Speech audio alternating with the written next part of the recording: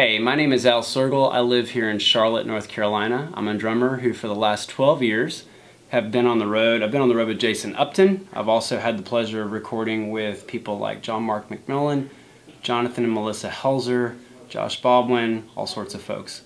When I'm not out doing worship stuff, my, I guess, natural habitat is straight ahead jazz music.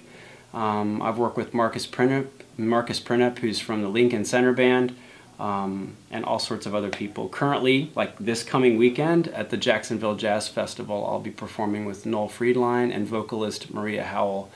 I'm here to talk about my gear, and I'm really excited about it. So the most important piece for me has always been cymbals and my snare drum, because that's what I've been able to travel with literally all over the world with Jason Upton.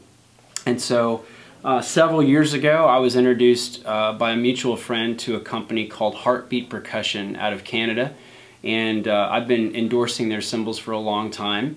And throughout that relationship, they have been really helpful in me finding the right cymbals for the various situations I'm in. I'm in the studio a lot. I'm also, when I'm home, playing jazz a lot, and then I play live worship. And I don't think there's a one-trick pony. There's not one set of cymbals you can do for any of them. So currently this setup that I have is my jazz setup. Some of it overlaps with Jason Upton's music just because the darker tones of the cymbals work well for what he does. He's a singer that plays piano, and darker cymbals end up working well with the piano sound.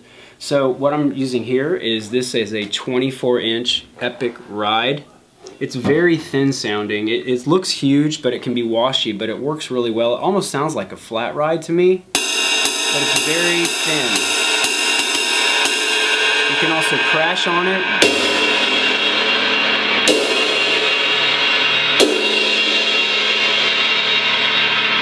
So it can end up being kind of a dark crash. It can be a main ride. I use this with worship stuff. I've used it a ton with jazz stuff, and I really enjoy this cymbal. Epic is the line, and it's heartbeat percussion or heartbeat cymbals. In the same line, I just finally found some hats that I just love. I have several heartbeat hats, and they all work in different scenarios. With Jason, I use their 15-inch studio model, but for jazz, and as of recently, I've been using these 15-inch Epics because they're patterned after, they kind of sound like jazz, the old Mel Lewis cymbals. They have a real light and buttery sound that I like. I have a pair of 13-inch Epic hi-hats as well. But I was finding that for the clubs that I'm playing, actually the concerts that I'm doing, they were a little too small for the environment. They work great for like a piano bar or even a small place where it's only maybe 50 seats. But when you get into like 300, 500 seat venues, I needed something that gave me a little bit of weight. While we're talking about hi-hat, for those of you who have not tried out the new Remo hi-hat clip, good gracious, you're missing out. You know, I've rarely used the phrase, this hi-hat clip is like heaven on earth, but it really is. So this thing is genius. As you can see, it's got spring-loaded, but there's this groove part that makes it very simple to take on and off. So it kind of latches into here and kind of sits on there. So when you put the cymbal on, I'll do this really slowly. So there's that. You put the felt on, then this little piece locks in on the bottom really with a little bit of pressure, locks on. Of course it wouldn't now. And then you've got it in there, and then the adjustment's up here, so you can really dial in and it stays. So when you dial in exactly what you want, I like a little bit of a floppiness to my, if you can see, I've got a little bit of give in my cymbal on the top there. So the Remo hi-hat clamp really helps out with that. I often, if I'm in a club and these hi-hats need to be dried up, I'll put a splash cymbal underneath the bottom hat. Let me do that real quick so you can check it out. These are some of the heartbeat splash cymbals. But this is a little trick I learned, that when if you're in an environment and you immediately need to change the hi-hat tone, or, you know, kind of crisping it up, it's a little bit drier, a little bit quieter. So you can dig in a lot more and not be worried about how bright the cymbals are. This bass drum beater is one of my favorite things, outside of this double chain pearl. But this is their medium beater. And just like a stick with the sticks with your cymbals, the relationship with your drumstick and the cymbal, you know, you wouldn't think, but the bass drum beater is very important to the tone of the kick and what you're going after. So back and we'll finish up the cymbals. My left side ride is a 22-inch jazz ride. This is the new jazz ride by Heartbeat. They make this in a 22 and a 24 and a 20. I just got the 22 and I'm in love with it. It's by far one of my favorite cymbals they've made outside of these hi-hats.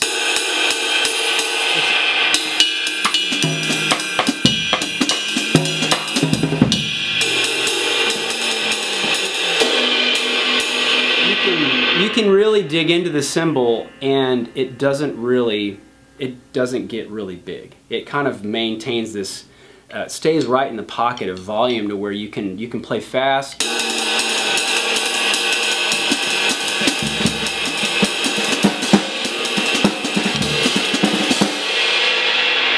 And it stays light, which is really important when you're doing jazz work. Most of them are small venues intentionally because jazz musicians love to feel the audience and interact with the audience. So yeah, jazz ride, 22-inch. It's a relatively new cymbal to the Heartbeat collection, but love it.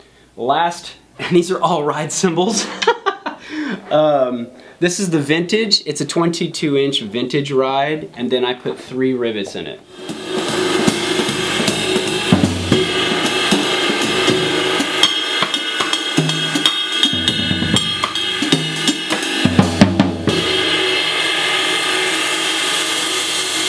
And the rivets really help. I mean, rivets add a different color to the cymbal, but for jazz, when you're playing a slower tempo in jazz, like this might be.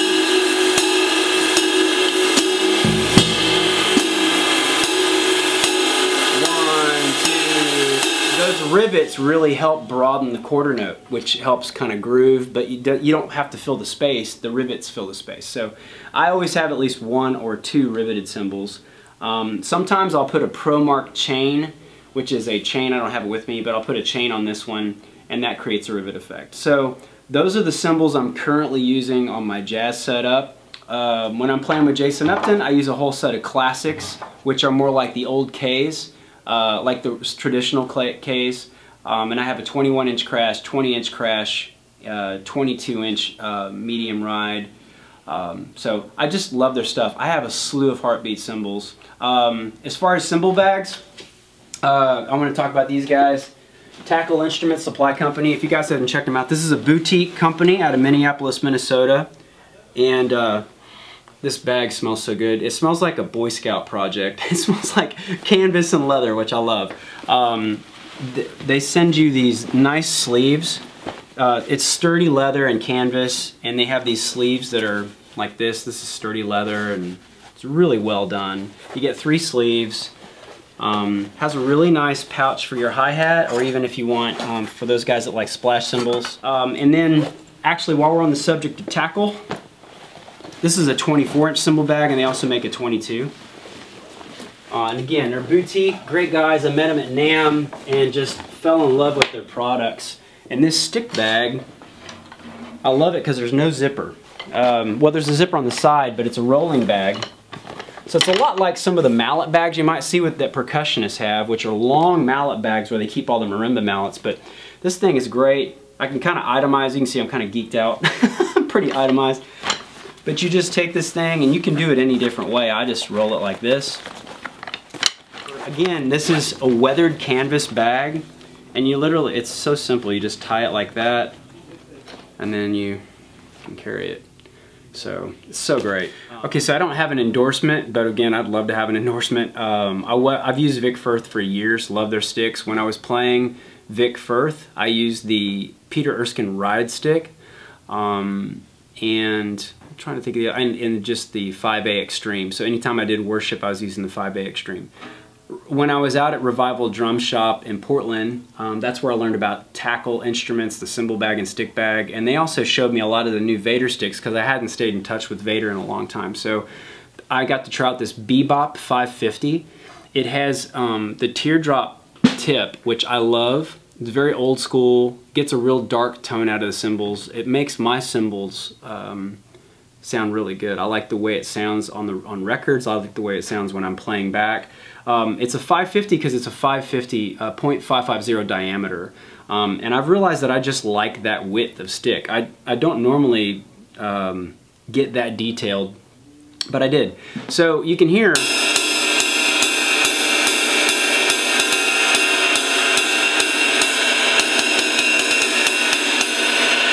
very nice. It just gives a nice, it pulls out the darker tones of the cymbal. So I use this on almost every jazz gig. I even use it with Jason Upton because that's a little bit, I mean, that's not, it's a nuance and it's a very musical, I love playing with Jason. Just, it's a very musical situation, so I don't have to play the drums very loud. A lot of times it's just playing in the right spots.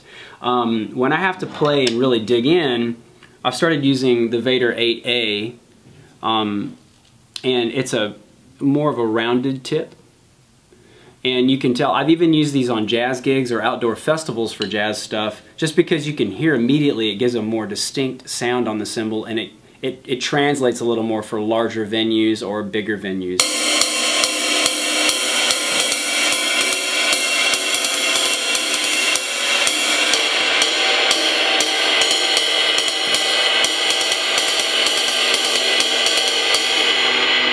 So, for instance, when I've played locally in Charlotte at the Midwood Guitar Studio with my own band, the Alfred Sergel IVtet, quick plug, I use the Bebop 550 because it's a smaller room, it seats about 60 people, and there's literally someone sitting about maybe 2 feet from my drums when I'm performing. So I really want to play with the utmost of dynamic, and people can hear the sticks sound pretty easily with the Bebop stick.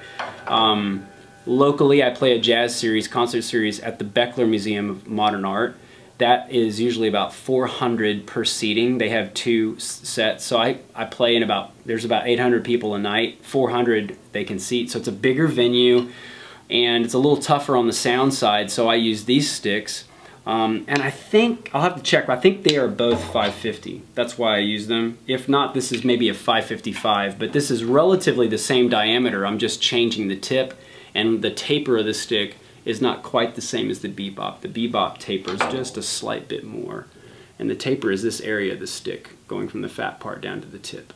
So you can see it's not quite as much of a taper on the 8A as there is on the Bebop.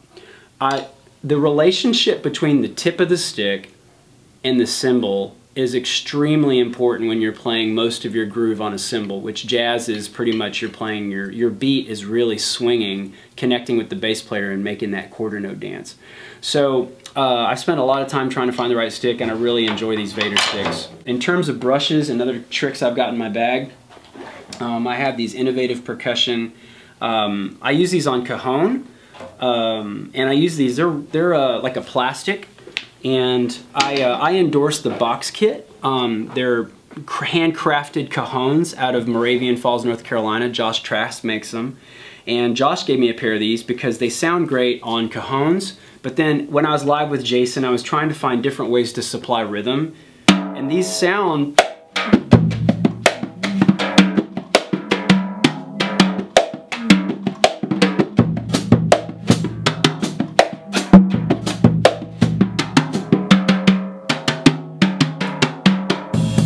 So they have a good set.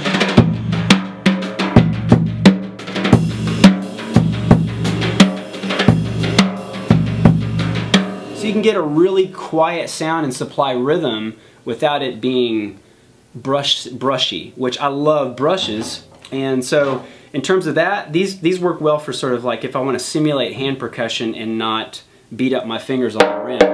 You have to be careful with that. I always have used telescopic, the 583R Regal tip, 583R, they're the classic rubber, telescopic, so they stick, you push them out. I always bend that one back from my right hand, that way it cups in there real well.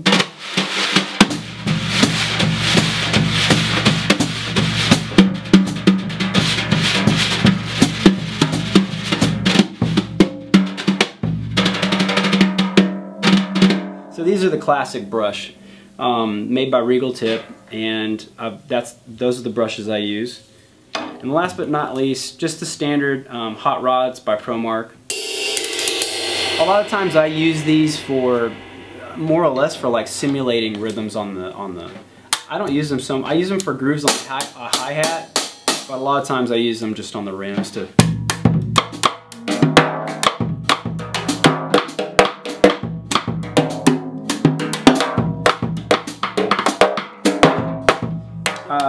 Since I think I was 5 years old, and my dad was a band director, I've kind of always seen this crown with R-E-M-O. Well, I had a little tiny practice pad and a pair of 2B drumsticks, and they were Vic Firth Generals, and a practice pad that had a little Remo logo on it. And ever since then, I've always put Remo drum heads on my drums. Because I do a lot of jazz work, I'm more often than not using the Ambassador coated on my toms, and on the bottom heads I just use Ambassador clear. So I'll show you that real quick. So that's an Ambassador clear. Okay, these drums are a bebop kit made by Tim Roberts, and the company is Reverie Drums. Tim is a former student of mine, and I couldn't be more proud to be sitting behind his drums. He's based out of Winston-Salem, North Carolina, and when he played me this kit and showed me that he was making it, I got really excited. I think the first thing that got me really excited was the tone of the bass drum. This is an 18-inch kick. These drums are all 4-ply mahogany poplar shells, and they've got semi-rounded edges with re-rings. So when I played the kick, as opposed to like worship or pop music where the kick is really meant to like just give this punch, because of the tone of the bass drum, this is an open bass drum, it's got a little bit of a tone. It almost sounds like a really low floor tom. That's on purpose. That way I can have another source or another place to go with when I'm playing or accenting in jazz.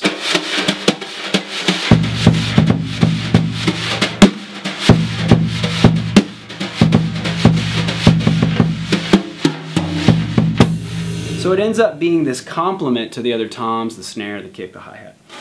So I really fell in love with that, and yeah, I was like, Tim, what are you doing to me? This is great. I already have enough drums, but I guess maybe I don't have enough drums. So this is a 12-inch rack tom, as I said before, and I've got it pretty pitched. Again, I've got it pitched pretty high, and the reason I pitched the drums high, it's intentional.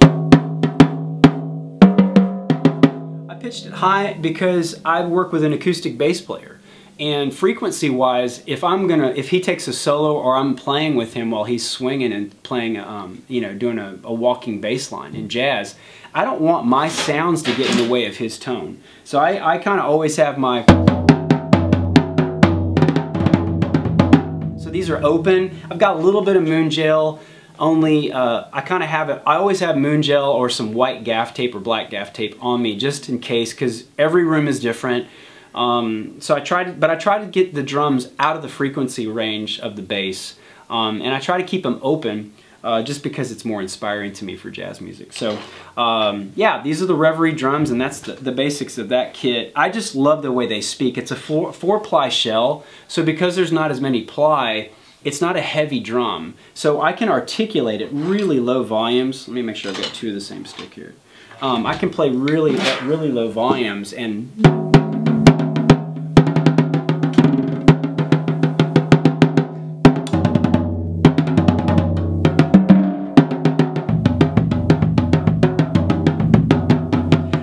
the snare drum I'm using, and again, this is a former student of mine, friend of mine, Rhett Hendricks drums.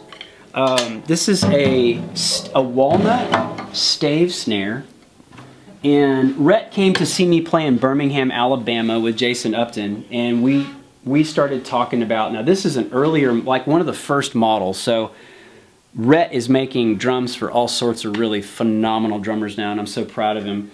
I've got a Remo Emperor head on the top. This great trick throw switch, which is great. It has different levels that you can apply the snares. And then I've got Pure Sound snares, a really wide one on there, because I like to really get as much snare as possible.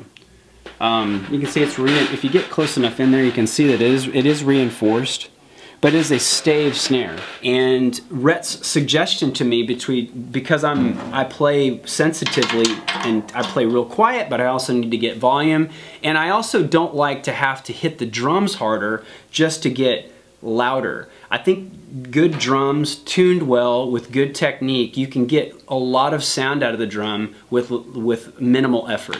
And I won't go into a drum lesson, but this drum really does that. So this drum it's pretty wide open right now, but I detuned this thing and put some tape on it and have recorded it on numerous records, and it sounds a lot like that kind of gushy snare that might have like an 80s throwback sound to it. But then it tunes up and sounds great with brushes. It's just a versatile drum, and Rhett did a really good job. And again, I want to make a small caveat that this was like one of the first drums he made. And so I mean, this is a great drum, but he's making like phenomenal drums now, so.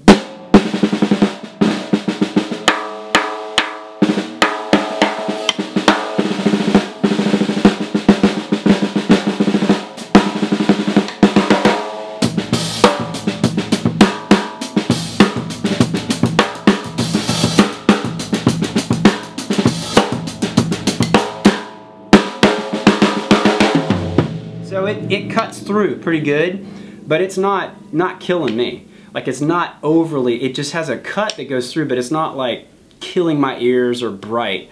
It's a very warm drum, and it can also get very soft. It responds well to the brushes, which I like that too, and that's partially the head, but it has a lot to do with the drum too.